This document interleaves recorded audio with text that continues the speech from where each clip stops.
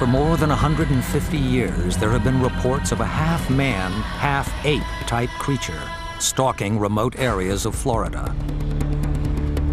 Much attention has been focused on the Everglades in the south of the state, where in 1997, in 1 week alone, scores of people claimed to have seen a hairy, odorous beast. Could these parts be home to a secret species, one that goes by the name of the swamp or skunk ape? He walks like a man, looks like an ape, but smells like a skunk. It's another creature, it's a hominid, it's evolved right along with us, it's a biological creature. Animal X travels to the Big Cypress National Preserve and the small settlement of Okeechobee in the Florida Everglades to speak to some of the skunk ape witnesses of 1997. Okeechobee Fire Chief Vince Doerr was driving along one of the many isolated roads in the preserve on July 21st, 1997, when he saw something cross his path. It was off-season in the Everglades, the temperature topping 100 degrees Fahrenheit, the humidity at 100%, the mosquitoes as thick as the air. Not a time for anyone to be outdoors. Vince stopped his car for a closer look. It just so happened his camera was handy. I got out with my camera, adjusted it, I yelled at it. By then it was about 400 feet west of the road.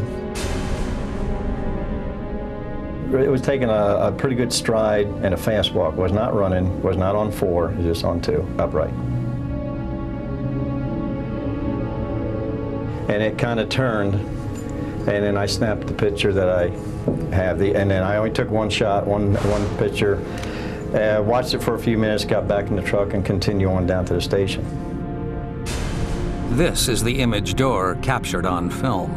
When enhanced, it shows a brown figure walking away from him. Could it be the legendary skunk ape? The Sasquatch of the swamp? High up in his fire tower overlooking the area where he took the photograph, Doerr reflects on what the creature might have been. No, I've never seen anything like it before. I've seen nearest thing, anything to it would be a bear, but bears, you know, they're on all 4. When they move any distance, they go down on 4. If I know what I know now, I would have run after and got closer shots, or, you know, but at that time I just snapped one shot. And a lot of people think that's odd. I said, well, that just shows you at the time, I just didn't think nothing true about it. 3 days before the Doerr incident, on July 18th, 1997, a busload of English tourists were sitting in air-conditioned comfort, leisurely taking in the sights of the Everglades. They watched as alligators floated by in swampland and exotic birds flew overhead. Suddenly, 2 children in the group pointed out something not on the regular sightseeing program. And one of the boys said, "Bigfoot, Bigfoot." And he was looking over this way, and these trees over here. And it was just about here, we saw a creature standing on the edge of the bush there, and it took us by a complete surprise. It looked like a huge gorilla. The sighting lasted just 3 seconds.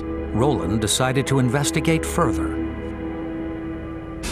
Then when we recovered enough to put the vehicle in gear and drive to where I thought I saw it go into the bushes, I drove up and stopped.